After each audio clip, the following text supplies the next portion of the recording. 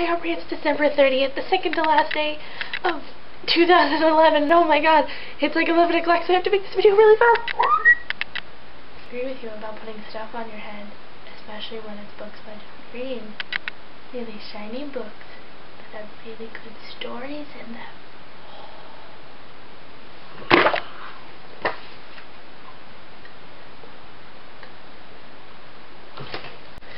So anyways, the past 2 days, my good friend Micah has been here, and we have gone into New York City both days. Yesterday we walked all the way across the Brooklyn Bridge. We went to Times Square, we went to Radio City, we went to Rockefeller Center, we walked around a lot, my legs were sore, and then today we went back and we walked all over Central Park, and it was awesome and it was great.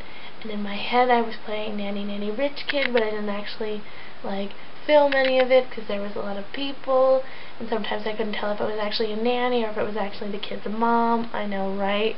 What are the possibilities? So anyways, tomorrow we'll make day 3 when Mike and I, and along with our good friend Tiff and you, go to see the ball drop, which will be awesome. My hand is up here because this flashlight will fall because I do not have balance. Oh, look at that. Look at that. Oh, God. Oh, no. So anyways, that's really all that's been going on with me past couple of days. I'm really excited about tomorrow. I'm really excited about tomorrow, going to see the ball drop and seeing you. So I will see you tomorrow. And look, there you are, Perry.